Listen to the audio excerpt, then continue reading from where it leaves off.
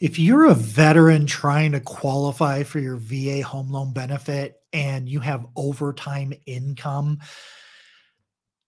you might not be getting the right answer you might not be getting the right answer from the loan officer that you're talking to. And that is what we're going to talk about today. We're going to talk about the underwriting guidelines for calculating overtime income if you're trying to apply for a VA guaranteed loan.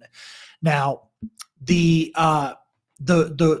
reason that I'm doing this video is because the VA loan specifically has much looser guidelines than any other guidelines. And so if you're trying to qualify for a mortgage and you have regular income and you have overtime income, the overtime income is not treated the same as your normal income. That's either hourly or salary or something like that. Your steady income and then your overtime income. Overtime income is considered variable income because it's not always the same. You don't always work the same amount of hours every single day. You might work the same amount of or a similar amount of overtime hours in a week or a month or even in a year, but it's not always consistent from day to day. So there's a different calculation. You can't just take your year-to-date income on your pay stub and divide that by how many number of months. And that's not the income necessarily that we're going to use in your debt to income ratios for qualifying. So let's go through how to calculate or how the VA is going to look at your overtime income and how they're going to calculate that in order to help you qualify for the loan. So let's blow this up so it's a little bit easier for you to see. So what the VA is going to look at is they're going to look at your history of receiving overtime. Okay, so normally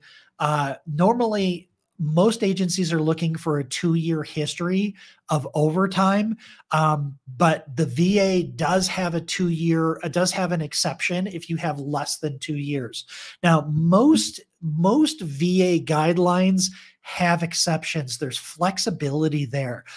That's one of the primary features of the VA underwriting guidelines is that there is a lot of underwriter discretion. There's a lot of discretion for the underwriter making sense and patching holes in guidelines that you may have. Because, I mean, quite frankly, if you're in the military, your lifestyle is just different. You may move around a lot. Once you exit the military and then you start your career, that's a change of employment, and all kinds of things like that. So a good example of receiving overtime less than 2 years is if you were discharged 18 months ago, right? And so you haven't been working in the private sector for more than 2 years. The other thing that they're going to look at is if your overtime income is consistent, increasing, or decreasing. So let's kind of unpack some of this. Now, so the first thing that VA is going to look at is your history of receiving overtime income. And you have to have a 2-year history. So the VA really says that you need a 2-year history of receiving overtime. It does say that, and that income must be consistent and likely to continue. And in most cases, the VA will not allow less than 2-year income history, but there is an exception. Okay. So if there is less than a 2-year history, the VA will allow overtime income earned for 12 months or more to offset the debts for 6 to 24 months in duration. Now, that's a little bit confusing, but essentially what the VA says is that while you may not be able to use less than 2 years worth of overtime income as income to qualify, if you have less than 2 years worth of overtime, you may be able to use that to offset some of the debt. And that's going to help your debt to income ratio as well. So this is very, very different. There's a lot of flexibility in this. And this is the reason why the VA loans are so great and so challenging, because there are some really big veteran focused lenders out there that are just call centers, and they will not tell you about these exceptions. They will not look at the guidelines. If it has less than 2 years, they're not even going to know what to do in most cases. So I just want you to know that this exception is out there. There is no ABC 1, 2, 3 to get this exception. That is underwriter discretion, and that's why you're going to need to work with an experienced loan officer so that they can give you a fighting chance at using your overtime income. Now, the other thing that the underwriter is going to look at is not only do you have a history of receiving this income, but is the overtime increasing or decreasing? Now, the guidelines, VA guidelines, do not specifically address whether the income trends, whether it's going up or down. And in that case, what most lenders are going to do is they're going to use the underwriting guidelines for other agencies.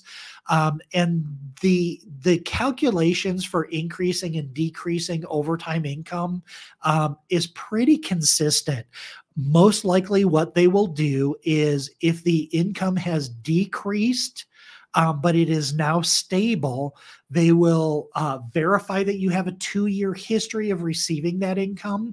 And then they're going to give you the average of the reduced overtime income averaged over the amount of time that it's been stable. So normally, if you have 2 years worth of overtime, they're going to average the overtime income over 24 months. And that's where they're going to get the number that they're going to use for your debt to income ratio. Okay. But if it's decreasing, what they're going to do is they're going to establish that there's a 2-year history, but they're only going to average the decreased amount, and they're going to use the most conservative amount. The other standard guidelines is, if your overtime is decreasing and it does not look like it's stabilized, most underwriters are not going to allow you to use your overtime in that instance, because there's no guarantee that it's going to stabilize or continue into the future if the trend is that it's going away. So again, this may be required documentation. This is going to require an experienced loan officer to fight for you. Okay, we just went over this increased or decreasing. They're going to use the guidelines for the other agencies. Now, the most important thing, and this is so important for VA loans. This is more important than any other demographic out there. If you are a veteran or if you're eligible for a VA loan, there are some really big companies out there that are designed to focus on helping veterans, and they have the word veterans in their name even. But these are call centers in a lot of cases. Not all cases. There are good people that work at these companies. There are experienced people that work at these companies, but for the most part, they only want the super clean and easy stuff.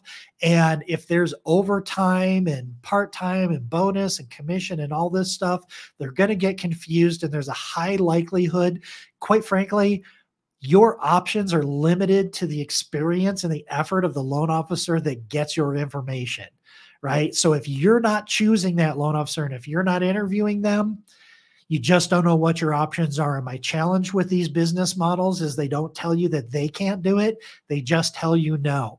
And that's why it's so important to work with an expert. So how do you know if somebody's an expert, and how do you find that expert?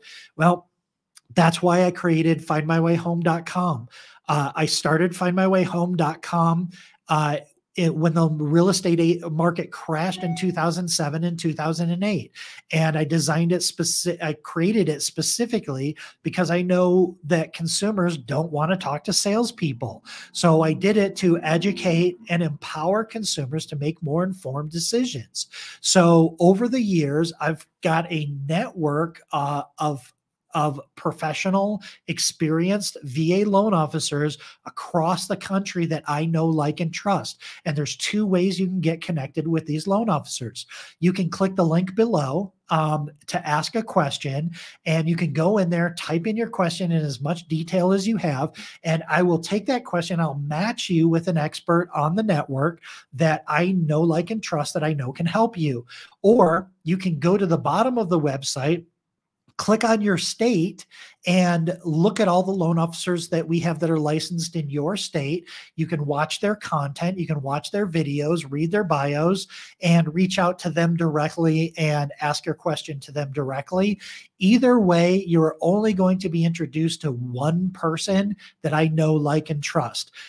Your phone's not going to get blown up if you reach out to an expert through our network. We are just here to answer your questions and to help.